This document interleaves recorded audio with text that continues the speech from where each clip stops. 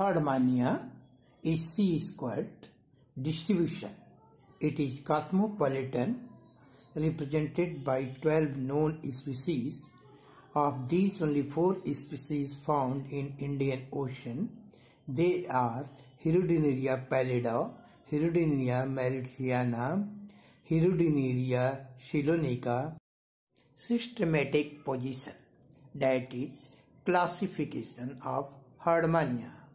Phylum Eurochordata, class Acidiaceae, order Stolibranchia, genus Herdmania, species Pallida.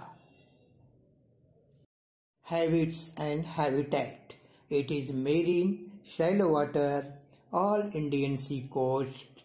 It is solitary and sedentary. Morphology. Body is laterally compressed and looks like a purse. It is pinkish in color and divided into 2 parts, body proper and foot.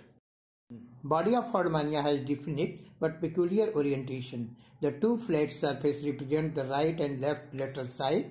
The anterior and the dorsal ends are demarcated by the branchial and atrial aperture.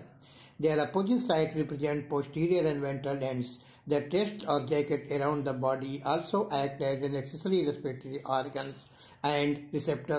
Digestive system includes alimentary canal and digestive glands.